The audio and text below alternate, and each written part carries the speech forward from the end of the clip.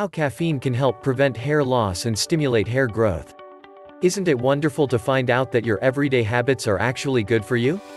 What's the perfect example of this? Coffee. Well, to be exact, the caffeine. The morning cup of coffee or black tea is something that many of us rely on to kickstart our day and function optimally. Surprisingly, the caffeine in your morning beverage can have beneficial effects on our hair. Here's how caffeine can help stimulate hair growth and prevent hair thinning and hair loss. What is caffeine? Caffeine is a bitter, white crystalline stimulant that belongs to a group of naturally occurring alkaloids of the methylxanthine class. It is mostly found in coffee, tea, cola nuts and cacao beans. Caffeine can actually be absorbed by hair follicles. A 2007 study confirmed that caffeine can be absorbed by the hair follicles. In this study, volunteers had their caffeine levels tested, via a blood test, and then were exposed to shampoos containing caffeine. After the shampoo was rinsed off, each volunteer had blood samples taken to again measure caffeine levels. The study confirmed that caffeine levels could be detected in the blood as early as 5 minutes post-application. This confirms that, when in contact with hair follicles, caffeine is able to be significantly absorbed by the follicles. Caffeine suppresses DHT. Hair loss can occur due to multiple factors such as genetics, age, and stress, affecting males and females alike. A topical application of caffeine to hair and scalp can actually help halt hair loss and promote regrowth.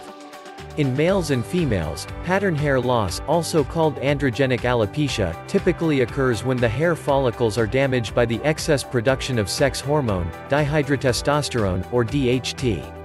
Damage to the hair follicles happens slowly, contributing inevitably to noticeable hair loss and thinning. According to recent studies, however, caffeine helps stimulate hair growth and prevent hair loss. The common cause of hair loss in men and women is due to miniaturization, caused by DHT. Testosterone naturally converts to DHT through a hormonal pathway called the 5-alpha reductase. Certain hairs on your head may be genetically susceptible to thin if exposed to excess levels of DHT. DHT can attach to hair follicles, prematurely causing them to shed hairs and begin to shrink the follicle. Instead of a normal, healthy hair regrowing in its place, a thinner, finer hair replaces it. There are 3 stages of the hair growth cycle: anagen, active growth, catagen, transition, and telogen, rest. Topical application of caffeine can suppress the effects of DHT and either delay or stop the miniaturization process. Additionally, it strengthens hair roots, so that the hair follicles are encouraged to grow stronger, increasing their vitality and endurance. By prolonging anagen phase of the hair growth cycle, the effects of DHT, which trigger miniaturization, can be counteracted. A 2014 study found that this is exactly what caffeine was able to do. When exposed to testosterone, the percentage of male and female hair follicles in anagen phase reduced dramatically to 39% and 55%, respectively. However, when incubated with caffeine, these percentages raised to 70% in men and to 63% to 65% in women. This shows that caffeine can not only suppress DHT, but it can also make it possible for the hair follicles to function even in its presence. Caffeine elongates the hair shaft. In addition to blocking DHT, one 2007 study found that caffeine helped stimulate elongation of the hair shaft, which led to longer, wider hair roots. In the study, scalp biopsy samples from individuals suffering from androgenic alopecia were cultivated with different concentrations of testosterone and/or caffeine for a period of 120 to 192 hours. The biopsies were taken from 14 male patients, ranging in age from 20 to 45 with varying degrees of hair loss.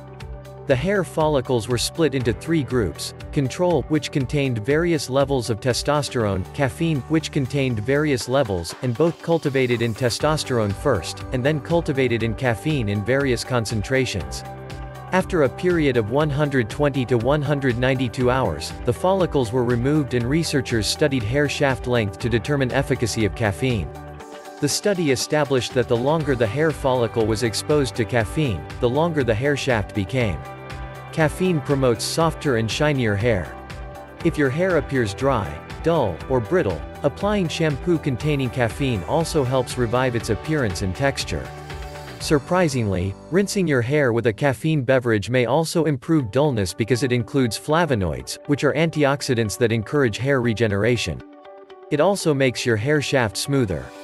Additionally, caffeine-based hair products can relieve frizziness, resulting in easier to detangle and softer hair. You might think it would have a drying effect when topically applied to the hair since caffeine has a diuretic effect on the body. However, it does not strip the hair of the moisture and oils and can help your locks retain moisture. It also ensures increased circulation of the blood to the scalp that helps move nutrients into the hair roots, causing healthier and shinier hair. Caffeine stimulates the hair matrix. The hair matrix is a critical part of the anatomy of hair follicles. It is where the hair shaft is formed. This area produces keratin, the principal protein in hair. Different clinical studies have shown that caffeine stimulates the hair matrix, which is where the hair shaft and the inner and outer root sheaths are actually produced to produce keratin. What does this mean for hair growth? If keratin is necessary for the growth of hair, then an increased presence of keratin-producing cells can be beneficial during the anagen phase of hair growth. This can lead to more hairs being produced over time.